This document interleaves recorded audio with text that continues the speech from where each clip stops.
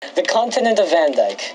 After centuries of conflict between the three major powers of the region, things have finally slowed down into what can be called a relative peace. The Republic of Minator, a nation of scholarship and art, home to the mages and the center of a technological revolution. The Empire of Ridhai, the continent's main producers of bread and milk, and a large and formidable military force.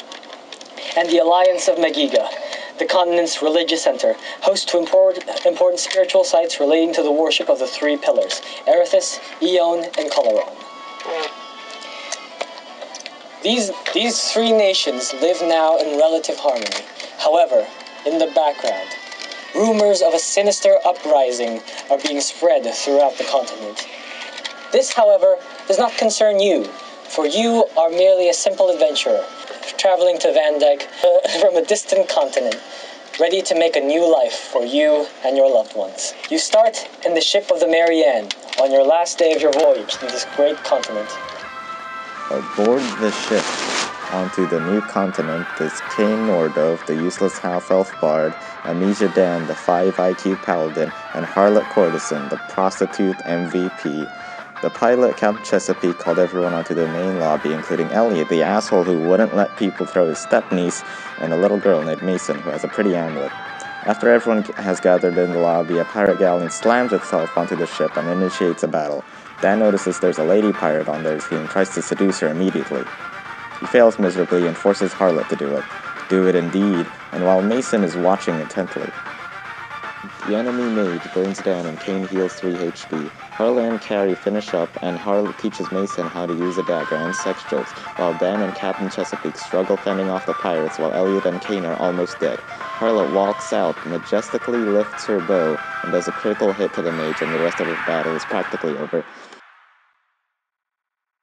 We threw the pirates' corpses overboard and made a new ally, Carrie. Everyone gets drunk, Mason hands over the amulet to Cain, and I get to know Carrie a little more. The next morning, Dan swims at 500 miles an hour to get the mage's robe he threw overboard last night and kinda survives. We step off onto the new continent. After stepping off, we went to the weapon shop and noticed a small dwarf man surrounded by thugs. We killed one of them, and biggest thickest, this dwarf fighter joins our party. Carrie helps rip out the thug's spine, and I ask the forger to make a spine whip. After rightfully wanting to report me, Harlot seduced him, and in exchange of I got my whip.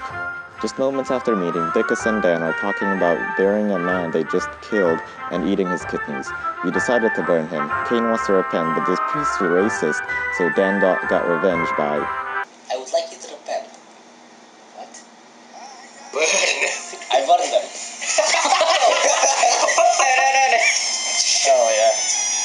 Consider the consequences. Yes! Yes! Burn them!